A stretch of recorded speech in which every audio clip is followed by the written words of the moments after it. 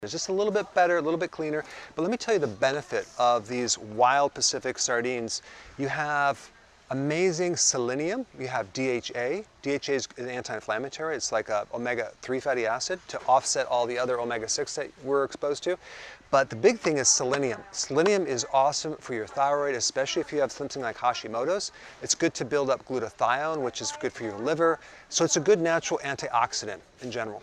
Very cool. Yeah. And the cool thing is, both are good oils, but a lot of canned fishes will have seed oils in there. So you have to read the ingredients.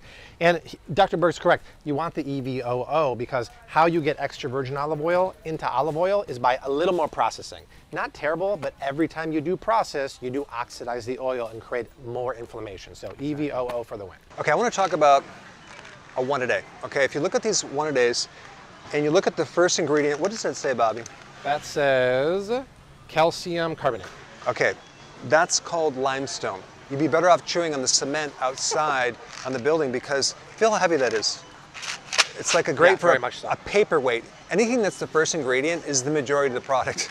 So you're dealing with, you know, the worst source of calcium. It takes like 12 steps to be able to be converted into your body. So it's just like eating rocks. It's cheap. And of course you have all these synthetic elements, maltodextrin, synthetic vitamins. There's a huge difference in nature between real vitamin complexes and these synthetic petroleum fractionated paperweight type products. Yeah. So